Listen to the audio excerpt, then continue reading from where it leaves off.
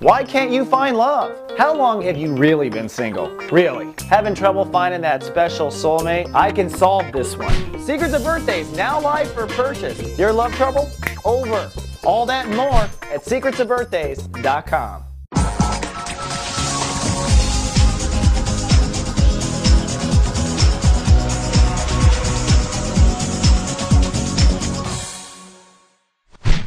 Hello Aquarius, welcome now to Thursday.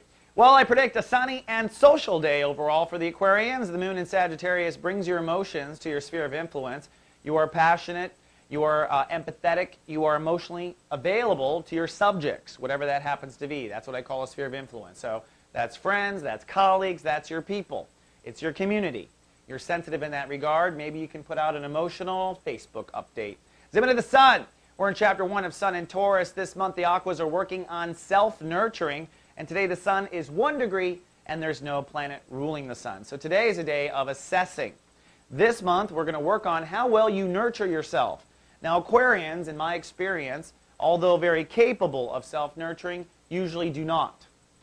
I tend to find that you have this ability to detach. You have this ability to not take things personally. And I have found that when it comes to the way you manage and mother yourself, you tend to detach as well, just from knowing you rather closely.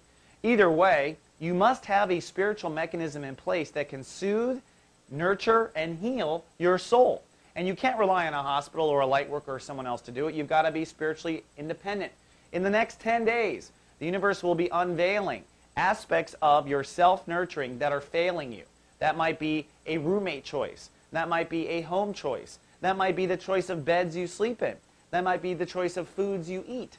That might be the way you respond when someone hurts your feelings. But whatever is not working with self-nurturing and your ability to ground is going to become a problem in the next 10 days.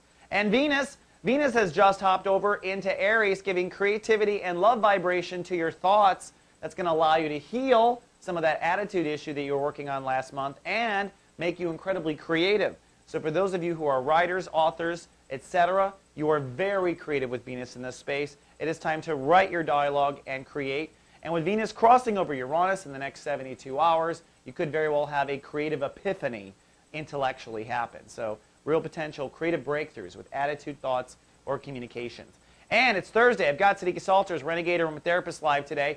Today she's going to dive into rosewood and how the power of the scent of rosewood will help you ground and help you think more clearly. They apply to the Aries-Taurus vibration. See what Sadika has to say and what may help you with. She's live everywhere the garden is blooming. All right, that's all I have for today, but I'm back tomorrow with your full weekend forecast, Aqua. Till then, live, love, be. So go.